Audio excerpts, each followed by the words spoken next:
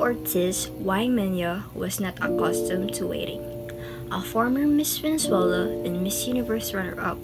Of course, the exceedingly blonde Strawberry Blonde was these days the wife of Miami Auto Parts tycoon, Herman Ortiz Waimenya. And at every restaurant she chose to grace with her presence, she was always greeted with reverence and whisked to the exact table she desired. Today, she wanted the corner table on the terrace at Sip Sip, her favorite lunch spot on Harbor Island. She wanted to sit one of the comfy orange canvas director's chairs and stare out of the gently lapping turquoise waters while eating her kale Caesar salad. But there was a large, noisy group taking up the entire terrace, and they didn't seem in much hurry to leave. Bettina fumed as she glared at the tourists, happily savoring their lunch in the sun. Look how tacky they were, the women overly tanned, wrinkled and saggy, none of them properly lifted or botoxed. She felt like walking up to their table and handing out her dermatologist's business cards. And the men were even worse, all dressed in old ruffled shirts and shorts, wearing those cheap straw hats sold in a trinket shop on Dunmore Street. Why did such people have to come here? The 3.5-mile-long paradise with its pristine pink sand beaches was one of the best-kept secrets in the Caribbean.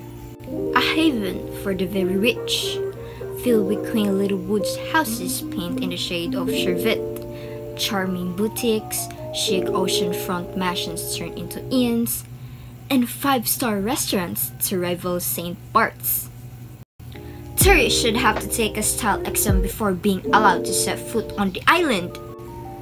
Feeling that she had been patient long enough, Bettina stormed into the kitchen, the fringe on her crocheted pushy craftsman top shaking furiously as she made a beeline for the woman with a shock of pixie-cut blonde hair manning the main stove.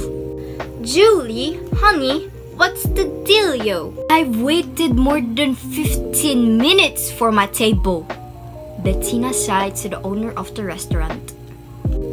Sorry, Bettina, it's been one of those days.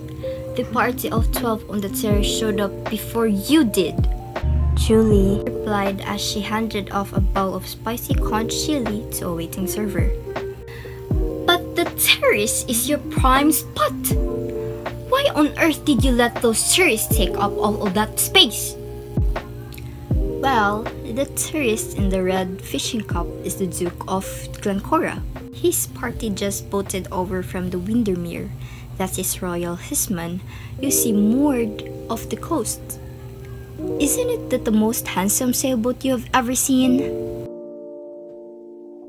I'm not impressed by big boats, Bettina huffed, although secretly she was rather impressed by people with big titles.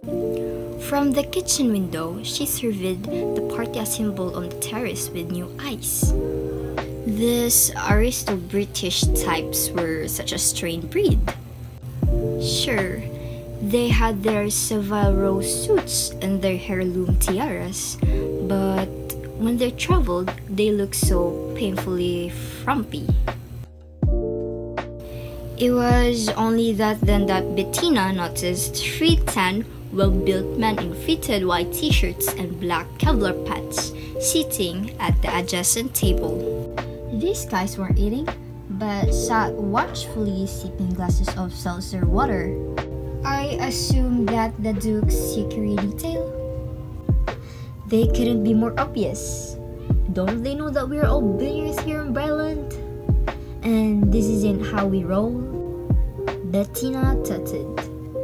Actually, those bodyguards belong to the Duke's special guest.